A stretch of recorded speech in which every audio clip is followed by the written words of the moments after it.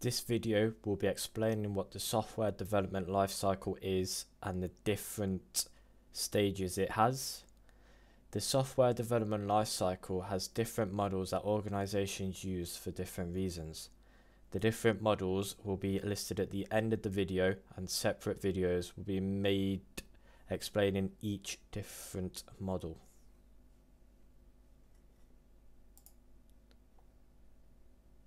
So what is the software development lifecycle?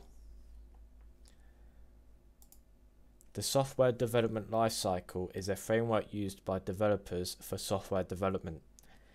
The software development lifecycle aims to improve the quality of the software and improve the overall development by outlining the different phases required for developing software. The phases are planning and requirement analysis, defining requirements, designing the product architecture, developing the product, testing the product, and deployment and maintenance of the product. So the first phase, planning and requirement analysis. Requirement and analysis takes information from stakeholders to plan a basic project. Stakeholders is anybody with an interest in the product.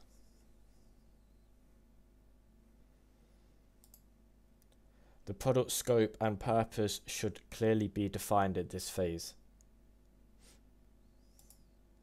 Phase 2, defining requirements. Defining the requirements is similar to phase 1, but is now to define what the product is supposed to do. This would include a fully detailed plan of the product. This is usually referred to as the software requirement specification. Once the plan of the product is completed, this could get sent back to the stakeholders for approval.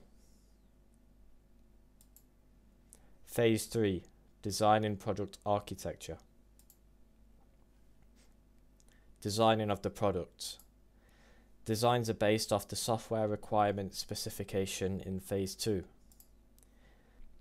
There are usually more than one design for the product architecture. The design aspect may include architecture, i.e. the programming language used, user interface, the way that the user interacts with the product, what platform will the product run on, would it be Windows, Apple, Android, etc.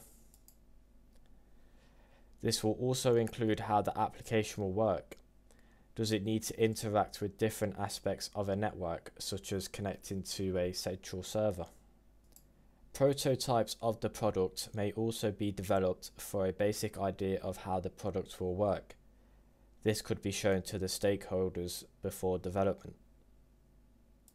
Phase 4, developing the product. Developers start to develop and code the product.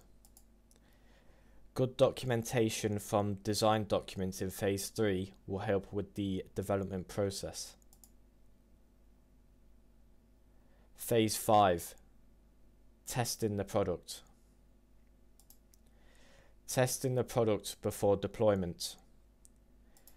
Testing would include all functions work, different parts of the product work together, performance testing to make sure there is no hangs or lags in processing. This will reduce the amount of bugs when deployed. Also testing to make sure the product is secure and is not vulnerable to attackers.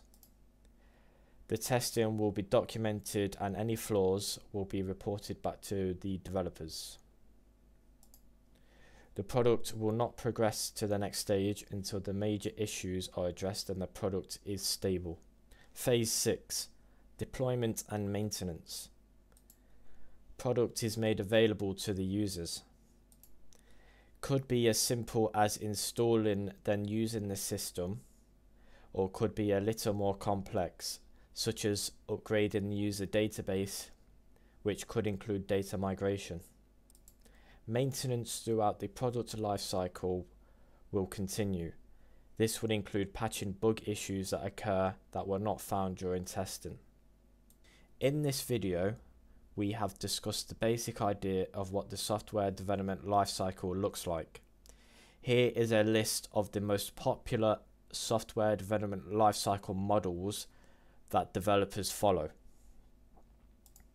The waterfall model, agile model, spiral model, V-shaped model, iterative model, and the Big Bang model. Check out the playlist for the software development lifecycle on my channel for videos on the different models listed above.